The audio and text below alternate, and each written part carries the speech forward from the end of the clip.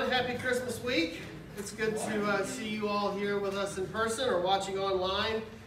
It seems today is a day of welcoming back. Brenda, so good to see you here today.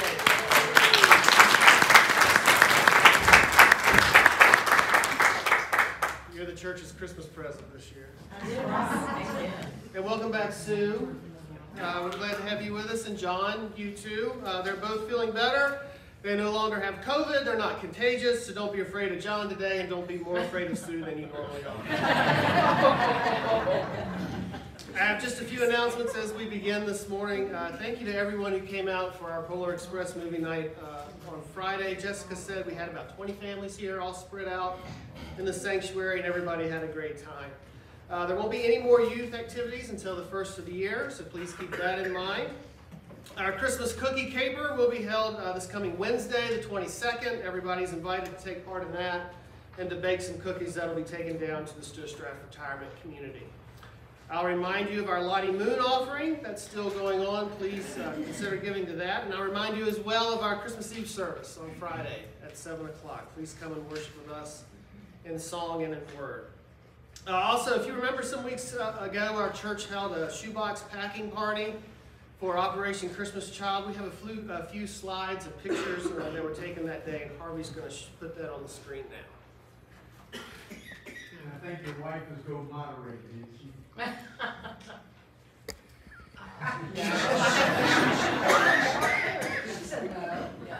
It was a great success. We had a lot of shoe boxes, and I already got an email yesterday about where some of them were going. Some to Africa, some to unnamed countries. And unnamed countries means that they're not allowed to have Christians come into that country, so they can't say the name of that country because someone could, get hurt on their faith. So, what a blessing to know that it's going to places that people are not hearing about Jesus.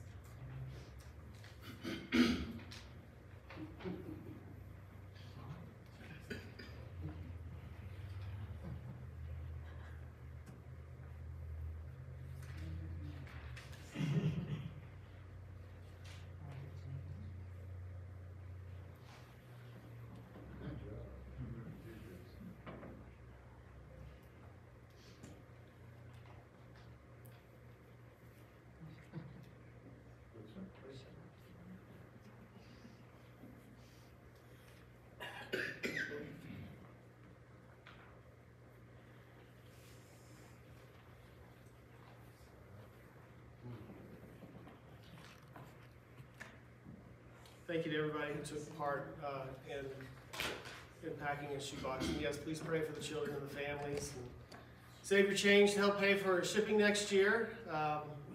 You can shop for shoebox stuff all year long, as Joanne can tell you. Sue, do you have anything today? John and I just want to thank you all for your prayers, and we're just grateful to you all and grateful to the Lord for his healing. If you're interested in sharing your music for Christmas Eve, I'll be contacting you this week for a time of rehearsal. Our friend of the week this week is Milford Hartman. Milford celebrates his 103rd birthday this week, so please remember him. And our college and career friend of the week is Nathan Blacka. And Joanne wanted me to make sure that we announce that we have the cookie caper this Wednesday at 10 o'clock in the morning. If you're able and willing to come bring cookies and pack cookies, what do we do with those cookies after we get them all packed up, Joanne? We deliver them. We deliver them to people.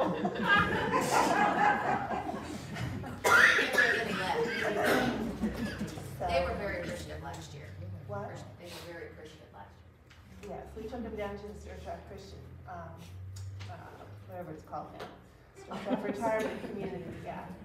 So please come and help out with that if you can. So, with that, Anthony's going to have our prelude this morning.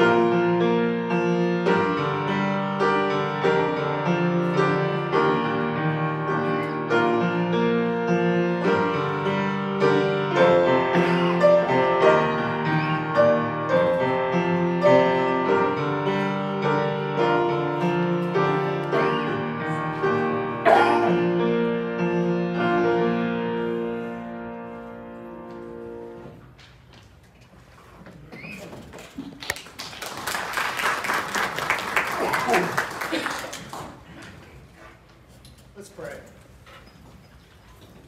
Heavenly Father, we come to you this day to ask that you help us remember the birth of Jesus, that we may share in the song of the angels, the gladness of the shepherds, and the worship of the wise men. We pray this season that kindness comes with every gift and peace with every greeting. Deliver us from evil by the blessing which Christ brings, and teach us to be merry with clear hearts. May this Christmas make us happy to be your children and fill us all with grateful thoughts, forgiving and forgiven. For Jesus' sake, amen. How grateful I am to have these folks in front of me here this morning, are members of our orchestra, and they come this morning to bring a beautiful rendition entitled The Joy of Christmas.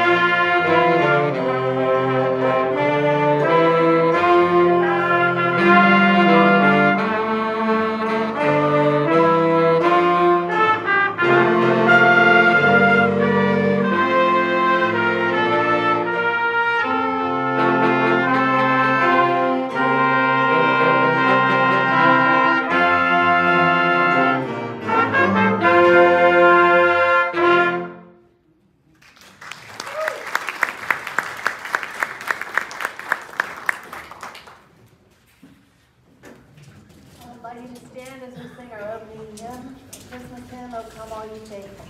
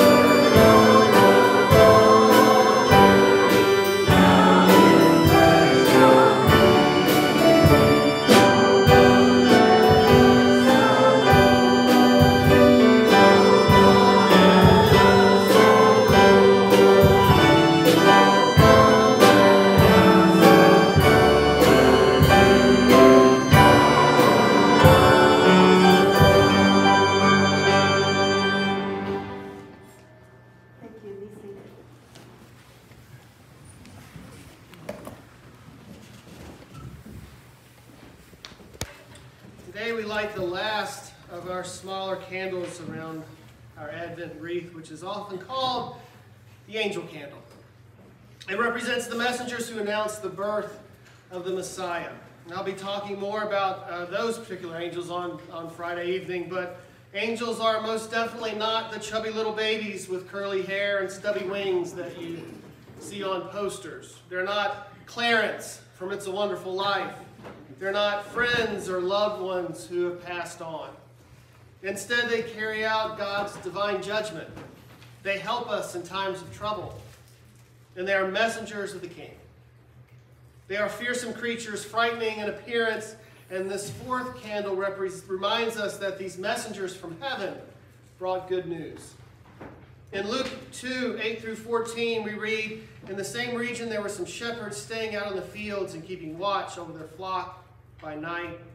And an angel of the Lord suddenly stood before them, and the glory of the Lord shone around them, and they were terribly frightened. But the angel said to them, 'Do not be afraid, for behold, I bring you good news of great joy, which shall be for all people. For today in the city of David there has been born for you a Savior, who is Christ the Lord. This will be a sign for you. You will find the baby wrapped in cloths and lying in a manger.' And suddenly there appeared with the angel a multitude of the heavenly host, praising God and saying, 'Glory to God in the highest, and on earth peace among men with whom he is pleased.'" And this is God's word.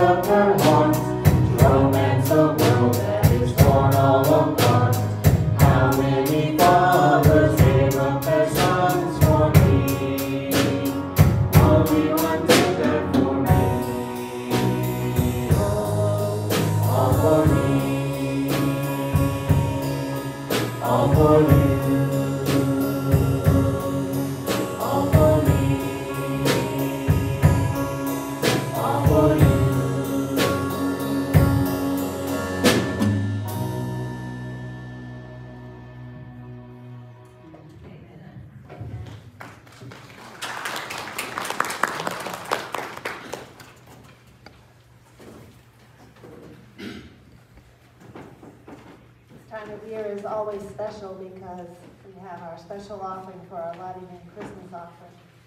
And the monies that are given for that offering are used to spread the good news of Jesus, that baby that was born in a manger so long ago, so that others can know him and others can receive eternal life through him. We have a video.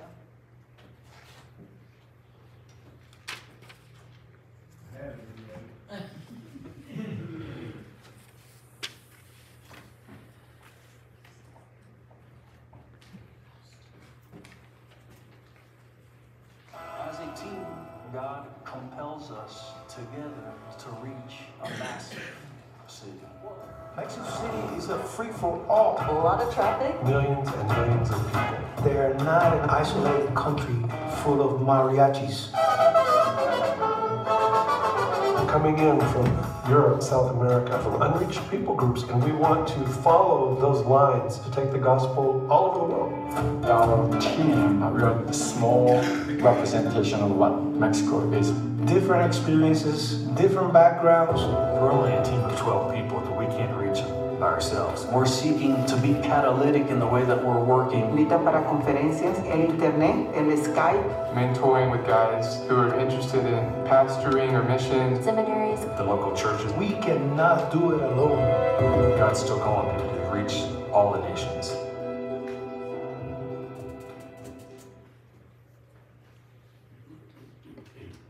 I'll invite you to stand as we have our offertory hymn this morning, Angels from the Realms of Glory.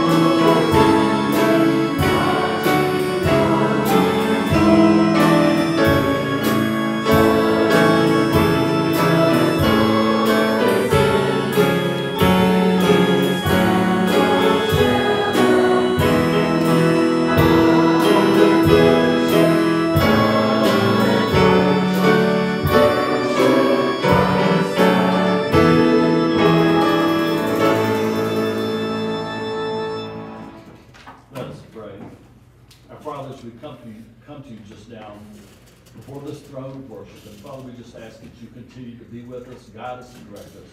And during this season of the year, Father, when we celebrate your Son's birth, we just give you thanks for sending him to this earth so that we may have everlasting life.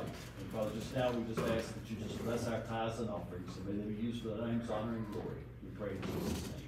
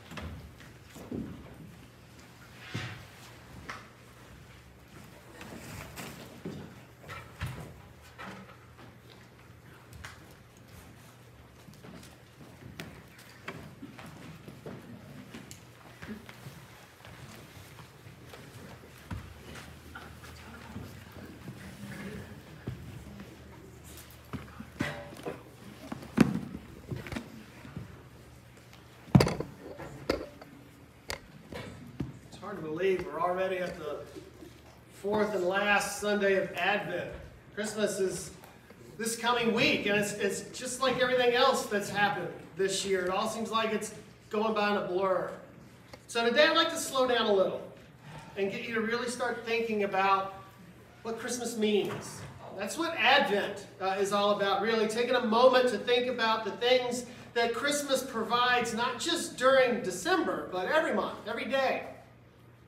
They build, these Sundays of Advent. They build upon each other. We first have hope in this child born in a manger, and that hope comes from the love of God himself. Because of that love, we can rejoice. And with our rejoicing comes the last candle here of our Advent wreath, and maybe the most important and the most needed for this year. Peace. Peace. Don't we all need a measure of peace about right now? Such a hard year on all of us, all the worries and the stresses and the fears, so much that we have to keep getting used to. Wouldn't it be great to be able to face all of that with the sort of confidence that only peace can provide?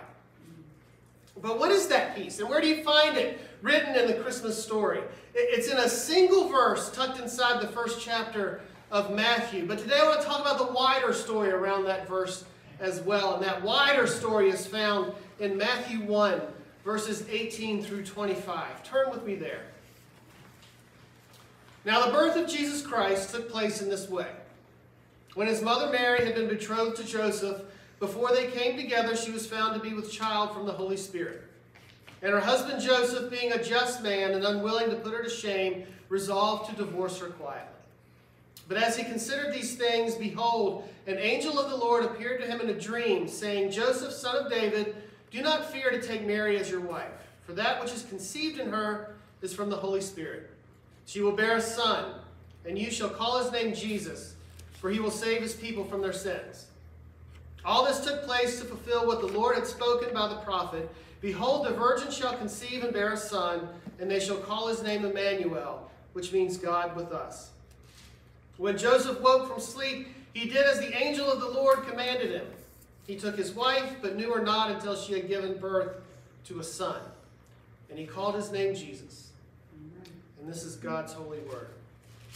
I was going to do this whole sermon on Joseph, and a lot of it will be on Joseph, because I love Joseph. And one of the reasons I love Joseph is that nobody ever really talks much about him. It's all Jesus and Mary at Christmas, isn't it? And I get that. It's the Messiah and the virgin birth, after all. But Joseph gets the short end of the stick all through the New Testament.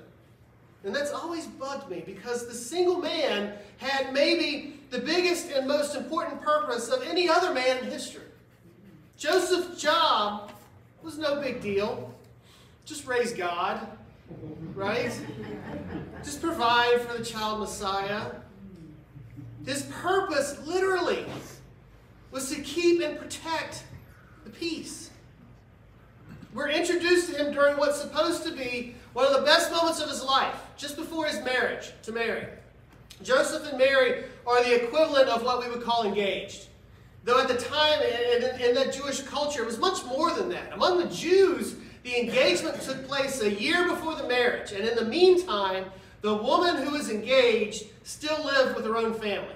But the pair were still considered man and wife, even though a formal ceremony hadn't taken place yet.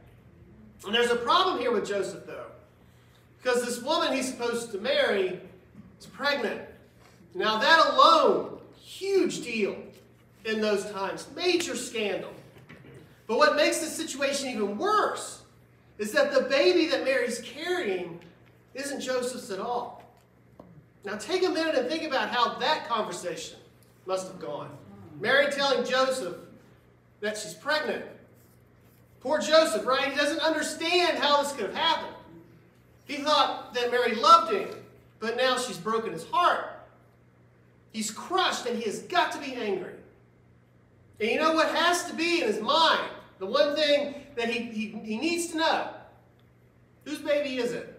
Because I know it's not mine.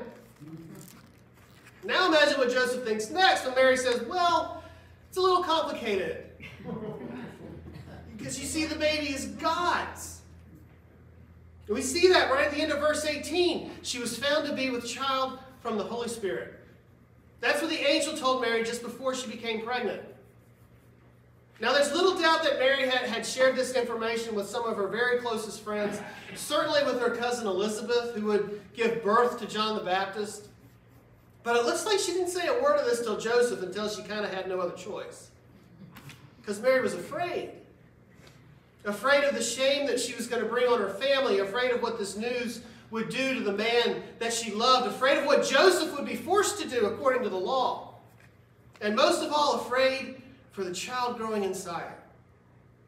We get precious few hints in the Gospels about the sort of man that Joseph was, but we do get the picture of a man who loved God and loved his future wife.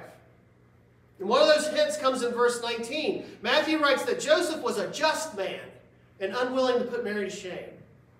The brief pictures we get of Jesus' earthly dad is of a man whose personality is defined by love.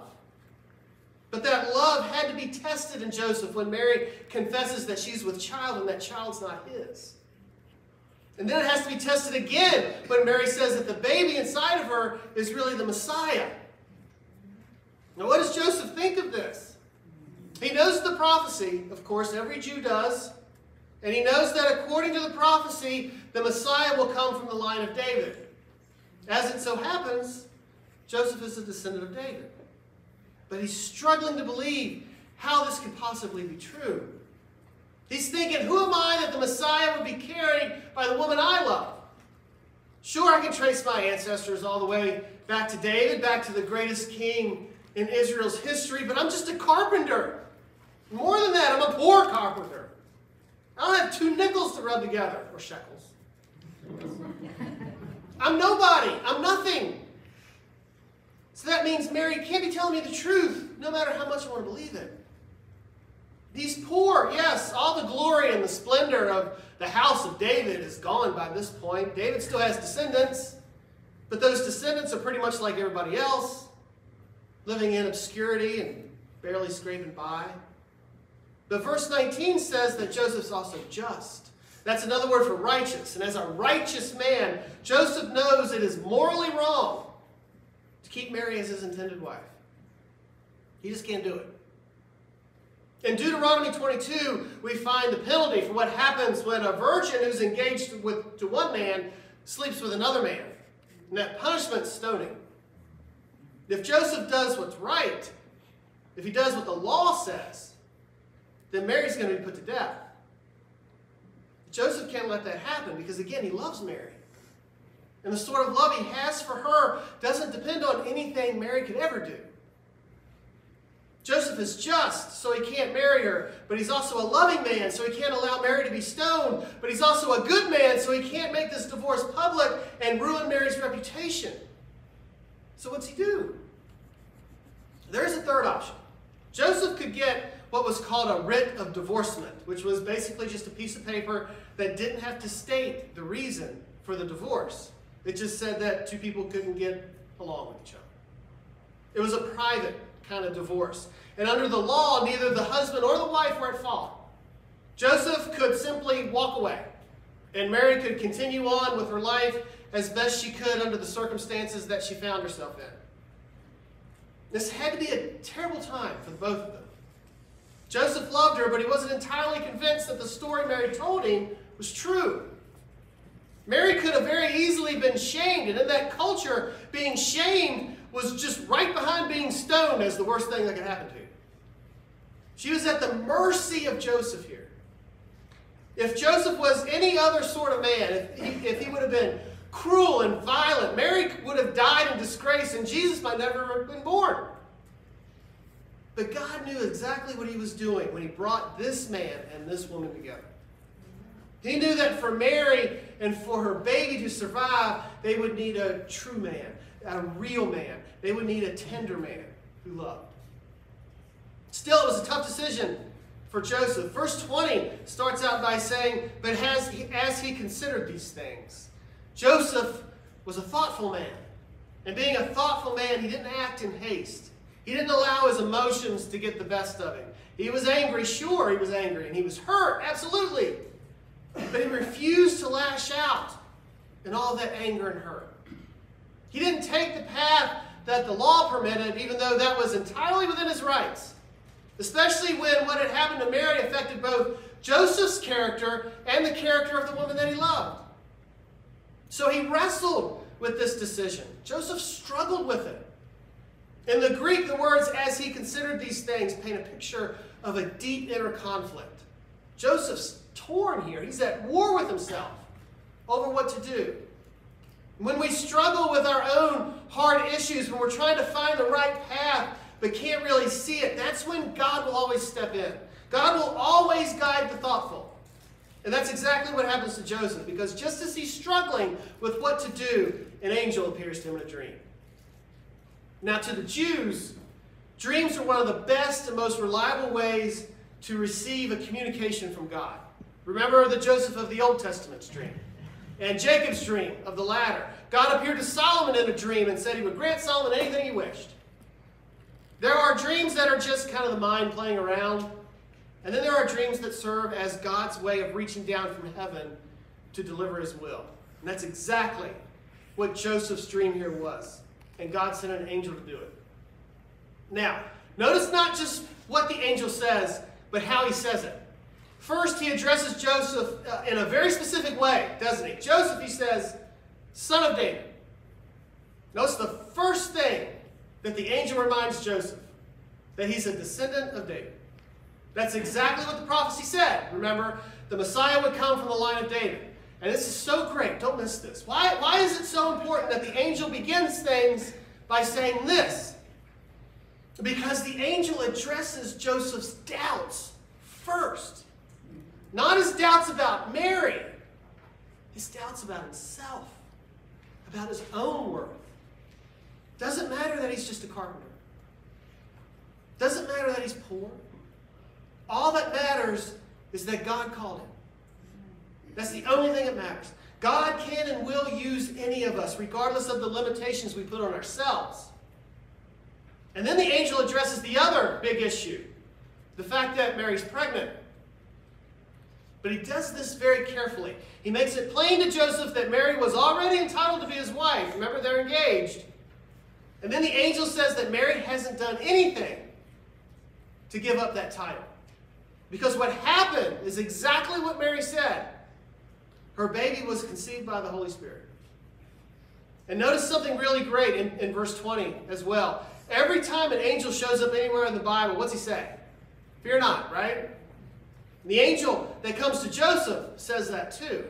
But in this case, the fear that the angel's trying to take away from Joseph isn't his fear of seeing the angel. It's his fear of taking Mary as his wife.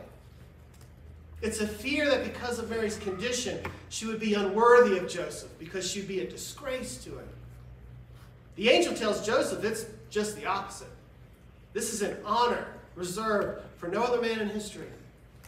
Mary's going to bear a son, it says in verse 21, and you shall call his name Jesus, for he will save his people from their sins. That name Jesus was filled with meaning, but at that point, it wasn't a very sacred name. It meant Jehovah is salvation, but that name had never been associated with the Messiah until this moment. The angel giving this name to Joseph is very important for two reasons. One is that it brought the Messiah's true mission into a new light. Remember, the Jews were convinced that the Messiah would be a military leader that would free them from foreign oppression. But no, his name would be Jesus, and his mission would be salvation. His conquest would be over sin instead of the Romans. And his deliverance would be from the chains around our hearts instead of the chains around our feet. Second, and this is every bit as important, and it had to be tough for Joseph to understand, it was Jewish custom to give names to children that either expressed the mercy that God had shown them or the duty that their children would owe to the Lord. Right? No problem there. The name Jesus covers all that. But in the Jewish culture, the naming of the child belonged to one person only, the child's father. No one else could name a baby. And with the angel saying this, that meant Mary's child was being named not by Joseph, but by God. What the angel is saying is that Joseph will raise this child. Joseph will provide for this child. Joseph will teach this child and protect this child, but this child is not Joseph's. This child is God's. Don't be afraid, the angel says. Fear not. Verse 24 covers a lot of ground very quickly. Joseph wakes from his dream, and the verse says that he did as the angel of the Lord commanded him. He took Mary as his wife. And Matthew implies here that Joseph did this immediately. He is now convinced that everything she told him is true. His way is clear. He knows exactly what God wants him to do, and so he does it. Mary's completely innocent, and to delay the marriage even a day more would risk her thinking that she didn't have Joseph's complete trust and confidence. But there's something else here too, and this speaks even more to the sort of man that Joseph was. We have to ask how he could so easily trust this dream to such a great extent. Sure, this was an angel coming to speak to him, and most scholars believe this angel was Gabriel, the same angel who had visited Mary to tell her that she was going to give birth to Christ. And there's no doubt that when an angel visits you in a dream or otherwise, you're going to pay attention. But again, there's more here. These verses don't lay it out in detail, but it's pretty easy to think that everything the angel revealed about Mary's child was what Joseph not only knew to be true, but what he wanted to be true in his own heart. Had to be, didn't it? Joseph understood the angel must have come from God because the angel addressed everything that was in his heart. And the only person who knows everything in your heart is God. So they get married. And it's a lot to do to get married in those days. There was the formal ceremony in front of witnesses. There was a benediction by a priest. There was the marriage feast, moving Mary out of her childhood home and into Joseph's home, all done as quickly as possible. It's a complete change in Joseph's thinking, one that shows his complete faith and obedience in God, done with utter joy and total peace. Verse 25 says that Joseph didn't know Mary until she gave birth to the son that she carried. And it's so very important to believe in the doctrine of the virgin birth as it's laid out in Scripture. But the Bible doesn't say that Mary had no children after Jesus was born. In fact, there are quite a few places in the New Testament that lead us to think Mary did have other children afterwards. The important thing to remember in verse 25, though, is that last sentence. He, meaning Joseph, called the baby Jesus. Didn't name the baby Jesus. God did that. But he called the baby Jesus, just as the angel had commanded. Joseph's child to raise, to hold, to protect, to nurture, his child to love, but not his child. And Joseph, as a good man, knew the blessing and the responsibility in that. Keeper of the peace, that was Joseph's job. That was his life's purpose. We celebrate peace on this fourth Sunday of Advent. But what is that peace? We haven't covered 2 verses of today's scripture yet, but that's how we're going to end today's service. Matthew is recording this story of Joseph and his struggle, of the angel visiting him in a dream to offer a clear path forward. But in verses 22 and 23, Matthew breaks away from the story to offer his own commentary. The angel isn't talking in verses 22 and 23. Matthew is. And this is what Matthew says. All this took place to fulfill what the Lord had spoken by the prophet. Behold, the virgin shall conceive and bear a son, and they shall call his name Emmanuel, which means God with us. Emmanuel. God with us. We tend to gloss over that sometimes as Christians. We treat it as just kind of another thing in Scripture because we're so used to hearing the word. But that word means everything. That word's the greatest word ever spoken. As the great evangelist John Wesley lay dying, one of his last words was, "The best of all is God with us." The best of all. If you want to know the peace, not just of Christmas, but of the Christian life, it's right there in that name, Emmanuel. And why? Because that name just doesn't mean God with us. It means God with us. It means God with us. And it means God with us. Let's take these one at a time very quickly. First, Emmanuel means God with us. This is the essence of Christmas, isn't it? This is the heart of the entire season. God came down. Everything else that we celebrate and honor this time of year, the peace on earth, the goodwill toward men, takes second stage to the fact that this child born in Bethlehem was God himself coming into the world in human form. The Bible tells us this is true everywhere. All the way through the New Testament, we're told in every way possible that Jesus is God. Nothing about Christianity makes sense without knowing this. John begins his gospel by saying of Jesus that in the beginning was the Word, and the Word was with God, and the Word was God. Peter preached in Acts that God had purchased the church with his own blood, speaking of Christ. Time and again through the Gospels we see Jesus forgiving the sins of people. But how can that ever be possible if Jesus was only a man? You ever thought about that?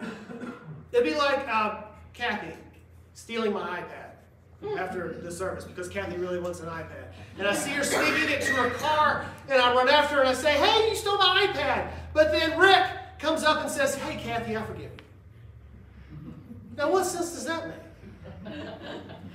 Rick can't forgive Kathy of anything. Rick's just a guy. Kathy didn't steal from him, she stole from me. But if every sin we commit is at its heart not a sin against anyone else except for God, and if Rick is God, then Rick has every right to go up to Kathy and say, I forgive your sins. You see, that's what Jesus did. The only possible way for Jesus to forgive sins is if he's God. Or take this, speaking of angels. Over and over in the Bible, when people are confronted by angels, their first reaction is fear. But their second reaction is usually what? To bow down in adoration. And the angels always say, no, don't bow. You can't worship me because you and me were both created by God. And yet when we see people bowing before Christ in Scripture, what's the one thing he never does? He never says, get up. Never says, don't worship me. He accepts and receives anyone who bows to him because Jesus isn't a creature. Jesus was not created. Jesus has no beginning and no end. It's God in that manger. It's God with us. But it's more than that because Emmanuel also means God with us. That's the beautiful part, the glorious part. That's the part that means everything. There's a huge difference between knowing about God and being with God. It's one thing to experience God and quite another to meet him personally. Whenever God had come near before, he always looked like something terrifying. Look through the Old Testament. Think of the whirlwind that appeared to Job, the smoking furnace that appeared to Abraham, the pillar of fire that appeared to the Israelites as they left Egypt. Even when God came down then, he remained unapproachable. But remember what John said in the first chapter of his gospel. The Word became flesh. In Christ we find all the glory and majesty and power of God with none of the terror and all the love and peace. There's no barrier of guilt anymore because he took away the sins. He came to earth to live among us, to walk with us, to understand exactly what it meant and felt to be human. He's not the great unknowable God way up there in heaven. He's the God who understands the human heart better than humans do, and who knows how hard it is to live this life, and who loves you so much that he stripped himself of all of his holy glory to wear skin and bones so he could die for you. That's Emmanuel. He's God with us. He's God with us. And finally, he's also God with us. But now wait, that's kind of a limited term, isn't it? You're not supposed to talk like that anymore. Us. It's not God with all, is it? No, it's God with us. So who's the us that Matthew's talking about here? Does he mean the people who have earned the right for God to dwell with them? Nope, can't be that. Can't earn that. There's no power we can have and nothing we can do to earn that. So who is it then? Who is the us? The us is always the people who are invited. And everybody's invited. The people who are humble, the poor in spirit, the meek, the brokenhearted, the lost. It's the shepherds, it's the outcasts, the people society doesn't want. The us in this verse are always the people who receive the gift of Christ knowing that they can't pay for it. A gift that's free but costs everything, both for us and for him. Christmas is all about getting near to the God who came near to us. And so often that means getting rid of the limitations that we put on ourselves. We have to take seriously the fact that Jesus is God. And doing that means getting rid of the judgments that you make of what you think God can and can't do in your life. Joseph's problem deep down wasn't that he couldn't believe what Mary told him. We know the sort of man Joseph was, but Mary was just as trustworthy and every bit as righteous, even more so. As amazing as it was, some part of Joseph had to know she was telling the truth. All the angel did was confirm it. No, Joseph's problem was really that he didn't think God could do something so wonderful in the life of a poor carpenter, in his life. And that's something we all struggle with, don't we? God can do anything. We know that. We get that. We believe that. But we also know and get and believe that God, as powerful as he is, can't do anything with us. Because we're just not that special. Christmas reminds us just how wrong we are when we think that. It's a time of joy, of hope, of love, but most of all, it's a time of peace. Peace between you and the God who made you. Peace between your sins and his forgiveness. Peace between who you know you are and who God knows you can be. So I ask all of you this coming week to take a moment to look at all God did just to be with you. And then ask yourself what you're doing to be with him. Let's pray. Father, we pray that during this challenging Christmas season, the light of your love shines upon us even brighter. We pray that the glory of your Son overflows our hearts and that we find the true and meaningful and endless peace of knowing that because of Christmas, you are with us. That because of Christmas, you are with us. And that because of Christmas, you are with us. So let our hearts be glad. Let our spirits be lifted. Let our souls rejoice in the knowledge that you entered this world by love to offer us hope. And let that knowledge carry us through every dark moment. For we ask this in your Son's precious name. Amen.